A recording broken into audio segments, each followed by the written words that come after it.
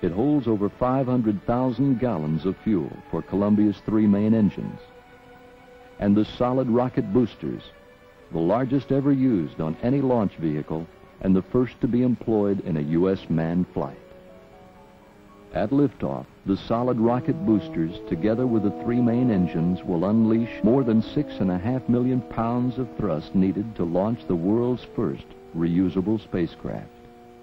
Never before has a winged vehicle been launched like a rocket, orbited the Earth, returned through frictional heating in excess of 2,500 degrees, and landed, still aerodynamically sound, to be launched again and again. If it succeeds, the space shuttle will truly be a remarkable flying machine.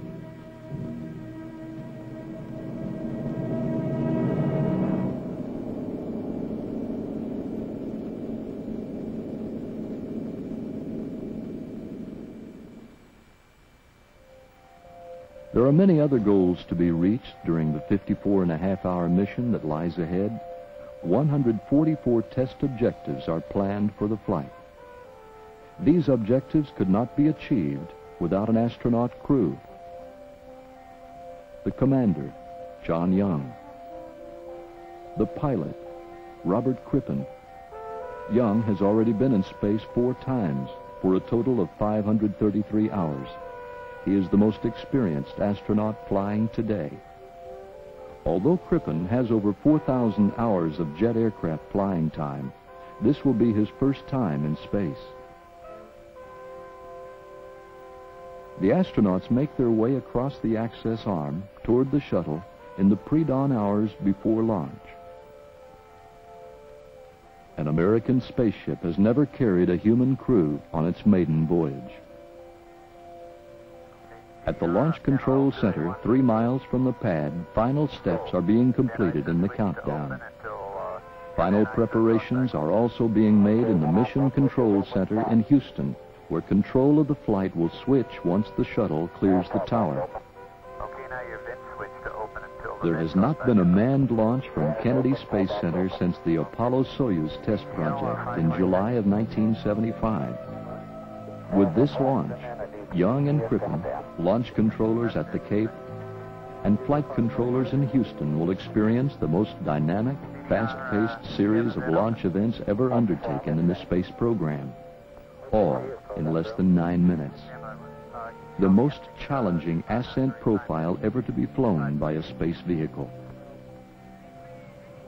Photographers, film and television crews, plus newspaper and magazine writers from around the world, nearly 2,700 of them are here to cover the launch.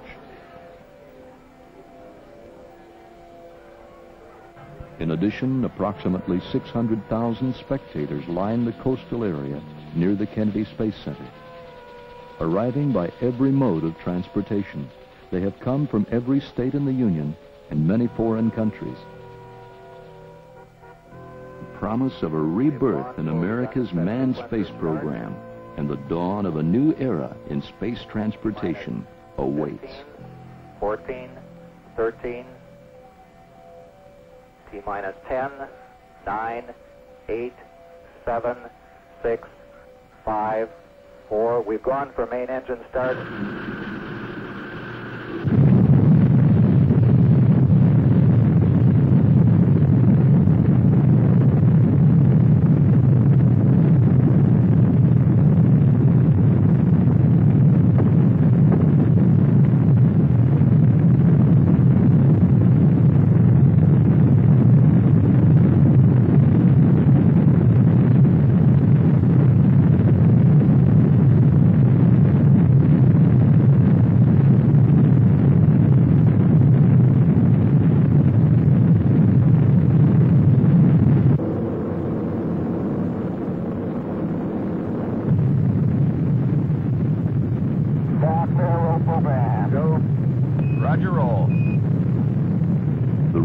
Put the shuttle on its precise heading toward an imaginary target in space.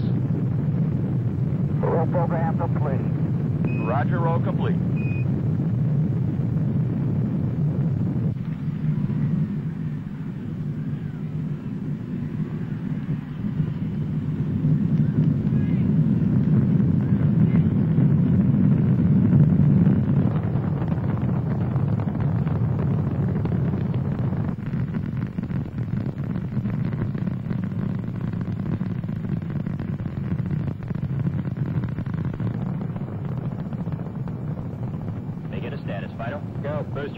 GNC, Go. Eagle. Go. Go at 40, Capcom.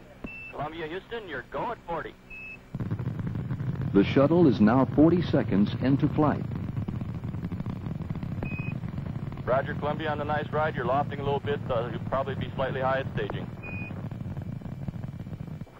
Negative seats. Columbia, you're negative seats. Should anything go wrong, the shuttle is now too high for the astronauts to use their ejection seats.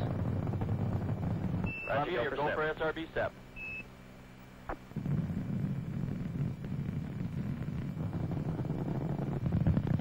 We see SRB set flight. Roger, on a SIP. 103 converge flight. Good. Capcom, let's tell them all the calls are going to be a tad early because of the hot first stage. Columbia, you're looking a little hot. All your calls will be a little early. Okay. And that looks good here. Stand by, press to MECO. Columbia, stand by. Press to MECO. Mark it. Mark, press for MECO. Roger, press for MECO.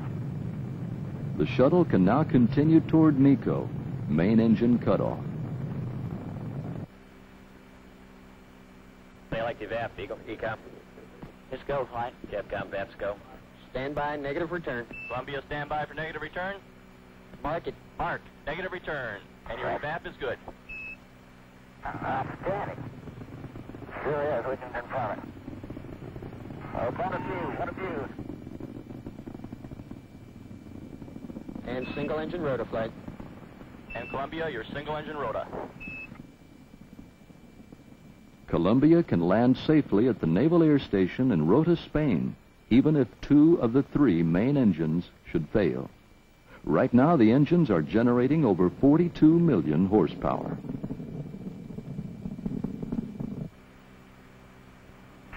MECO 25, 6, 0, up at 220. Roger, MECO. And we got MECO confirmed.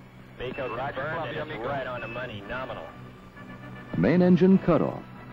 Columbia is now in space, traveling over 18,000 miles per hour. Okay, we got set. Roger, we confirm the SEP, Columbia. The external tank has just been jettisoned and is now falling away from the shuttle back toward Earth. The tank will break up as planned over the Indian Ocean when it comes into contact with the atmosphere. Shortly, by firing the OMS, Orbital Maneuvering System engines, Columbia will achieve orbit. Then one of the most important tests of the mission will be attempted, opening the payload bay doors. The doors must be opened before the end of the 6th orbit to expose the space radiator cooling system. If the radiators cannot be exposed, heat collected from the onboard electronics cannot be released, and the astronauts will have to return home. The OMS burns are successful. Columbia is now in orbit, circling the Earth at an altitude of approximately 150 miles. The payload bay doors will now be opened. Okay, the port door's coming open now. Roger, copy. Well, you're missing one fantastic sight. Boy, that is really beautiful out there. We appreciate those updates.